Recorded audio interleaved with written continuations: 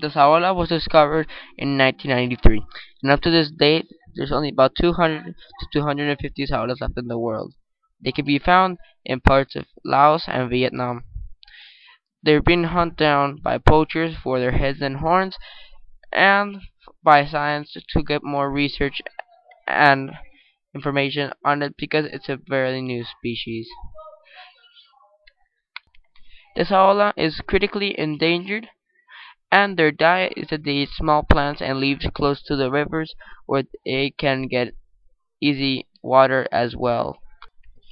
Science is also helping the Saola by making sure their numbers do not decrease by having the rangers in the forest make going around where they're mostly found.